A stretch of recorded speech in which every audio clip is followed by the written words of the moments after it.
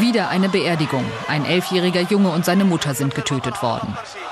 Trotz aller Bemühungen hat die Gewalt im Land nicht nachgelassen, im Gegenteil. Aus verschiedenen Orten melden Oppositionelle regelrechte Massaker. Diese Bilder aus dem Internet zeigen offenbar aktuelle Kämpfe in einem Vorort von Damaskus. Stadtnahe Bezirke sollen in der Hand von Aufständischen sein. Aktivisten melden eine Offensive von Assad-Truppen, die die Kontrolle zurückgewinnen sollen.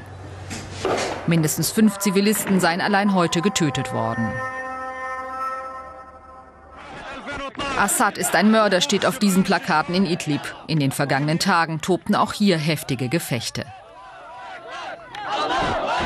Dass die Arabische Liga angesichts der Gewalt ihre Mission vorerst eingestellt hat, begrüßt die syrische Exilopposition. Nachdem die Beobachter der internationalen Gemeinschaft in unsere Heimat gekommen sind, hat sich die Zahl der Opfer sogar erhöht. Direkt in der Nähe der Straßen, die sie inspiziert haben, sind Menschen getötet worden.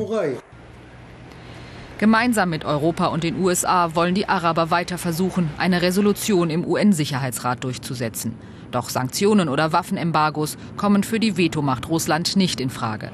Trotz der offensichtlichen Gewalt des syrischen Regimes gegen seine Kritiker.